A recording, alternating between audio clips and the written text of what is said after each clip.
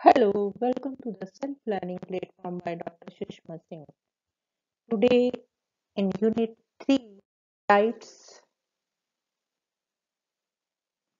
we are going to start our lecture with topic framework of rights.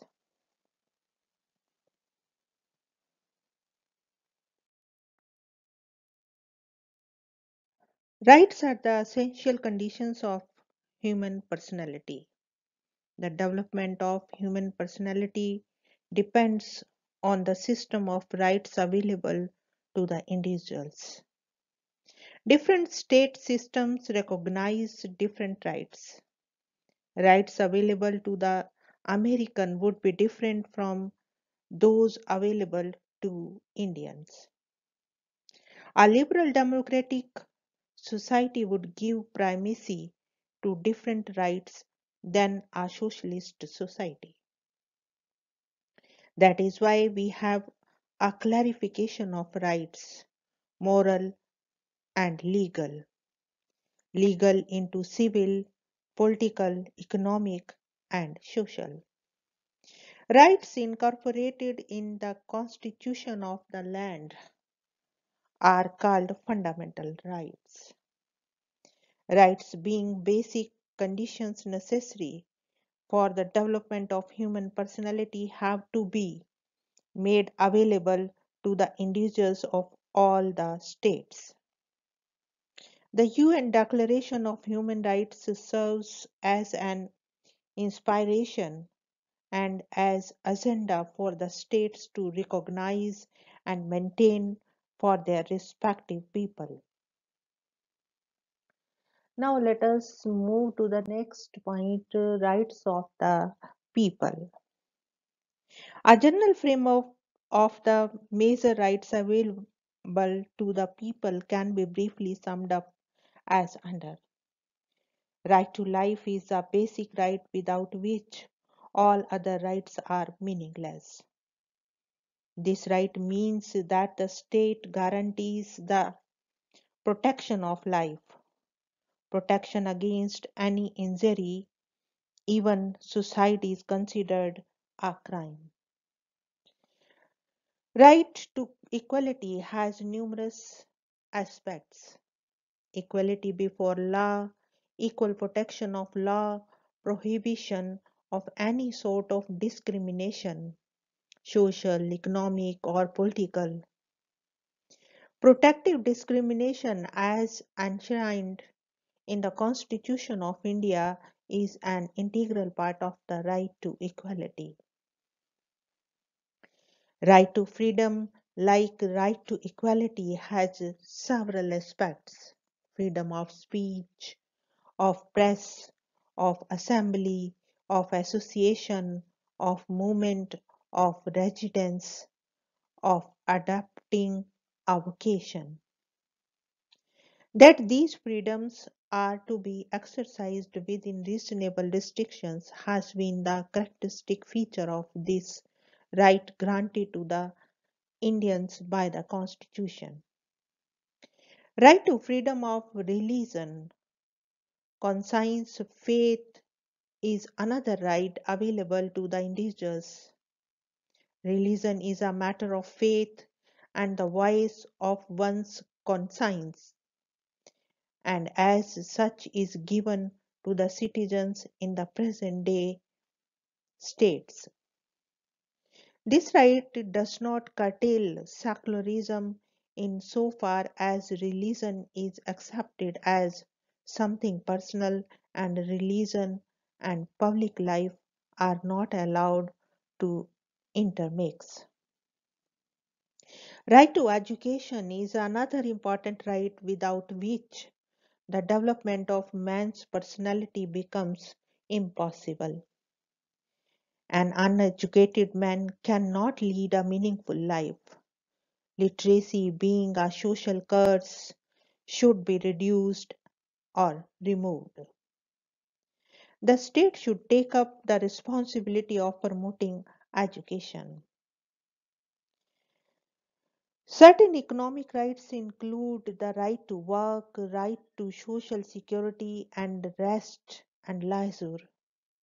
with work and without material security. An individual is unstable to enjoy the fruits of other rights. Right to property too is an economic right, which means the right to possess and inherit property. It is regarded as an important right in liberal democracies. There are political rights of the individuals. It is these rights which make individuals full-fledged citizens. Among these, the right to franchise, to contest election, to hold public office, to form political parties are some which need mention. The Constitution of India provides a list of rights to its citizens. These are called the fundamental rights, and these include right to equality, right to freedom, right against exploitation, right to freedom of religion, culture, and educational rights, and right to constitutional remedies. The last one is the important right in so far as this right ensures guarantees for all the other rights. The liberal democratic system ensures the primacy of political rights over social rights and of social rights over the economic. The order is reversed in socialist society: economic rights, social rights, and political rights. For a liberal democrat, right to freedom is more important than right to equality. Right to property is more important than right to work. Economic security is more important than economic equality. Economic rights in such societies are reduced to the right to protection of property, to workable equality within the framework of private property system, not to be exploited by the employer, to unemployment allowance. In socialist society, right to work precedes the right to education precedes the right to hold independent opinion. Now let us move to the next. Those social conditions without which no man can seek to be his best self. They are social because they are never against social welfare. They were not there before the emergence of society. The state only recognizes and protects rights by maintaining them. Rights are never absolute. Absolute rights are a contradiction in terms. They are dynamic in nature in so far as their content change according to place, time, and conditions. They go along with duties. In fact, duties are prior to rights. The exercise of rights implies the exercise of duties. If Lasky were to give rights to the individual, he would give them in this order: right to work, right to be paid adequate wages, right to reasonable hours of labor, right to education, right to choose one's governors, followed by other rights. Lasky's argument is that without granting economic rights first, an individual cannot enjoy his political rights. Political liberty is meaningless without economic equality. Where there are great inequalities, the relationship between men is that of the master and the slave. Equally important, but lower in order, is the right to education. Education alone helps an individual exercise these other rights properly. With the economic and the social at one's disposal, there is a great likelihood of the individual exercising his political rights to the right earnestness. Now let us move to the next point, that is theory of human rights. S. Rampal has very rightly stated that human rights were not born of man, but they were born with them. They are not as much a result of the efforts of the United Nations as emanations from basic human dignity. They are human rights because they are with human beings as human beings. Human rights may generally be defined as those rights which are inherited to our nature and without which we cannot live as human beings. They are essentially because they help us to use and develop our facilities, talents, and intelligence. They base themselves on mankind's increasing demand for a life in which the inherent dignity and worth of each human being will receive not only protection but also respect as well. Human rights lies at the root of all organizations. They permeate the entire UN Charter. In the preamble of the UN Charter, there is a determination to affirm faith in fundamental human rights, in the dignity and worth of the human person, in the equal rights of men and women and the nation, large and small. There is a reference to the promotion of universal respect for human rights in the Charter's Article 13, 55, 62, 68, and 76. The Commission of Human Rights, working under the UN Economic and Social Council, after spending about 2.5 years under the chairmanship of Roosevelt, drafted what is known as the Universal Declaration of Human Rights.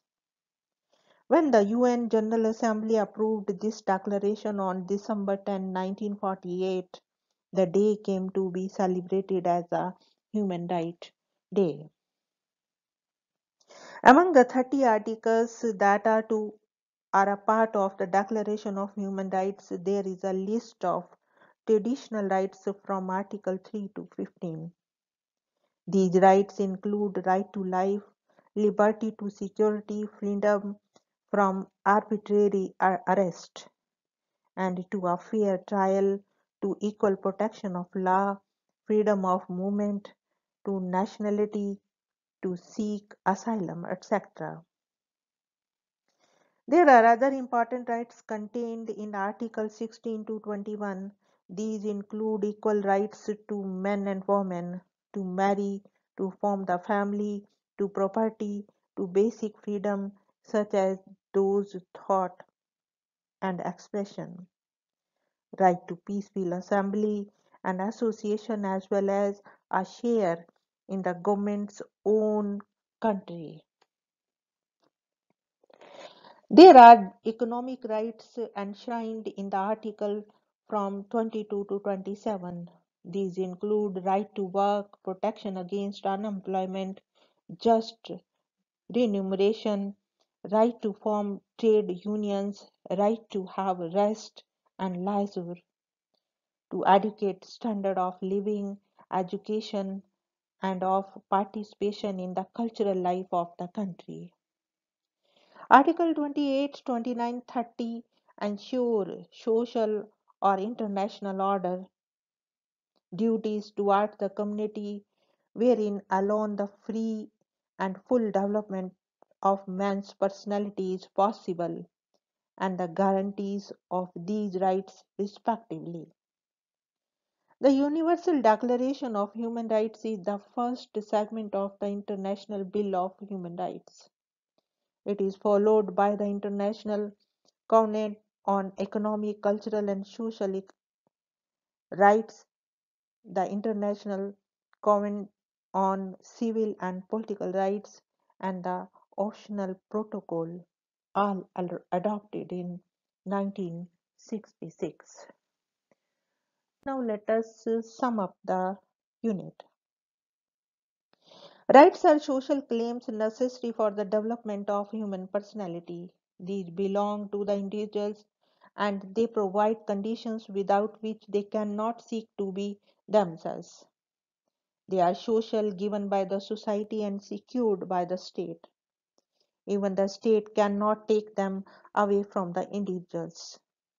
They reflect a particular stage of the development of society. As the society changes, so do the character and content of rights. Theories regarding the rights reflect partially treatment about their meanings, origin, and nature. The theory of natural rights is correct so long as it lays emphasis on the fact that the rights are natural because they are in the nature of social claims. Likewise, the legal theory of rights speaks the truth insofar as it makes the state and the guarantor of our rights. Rights are of numerous kinds. Those rights which are available to human beings include right to life, equality, security of person and property, freedom, education, work, freedom of religion, to vote, to hold public office. The liberal democratic societies lay more emphasis on personal and political rather than economic and social rights. The socialist society advocates the opposite arrangement of rights.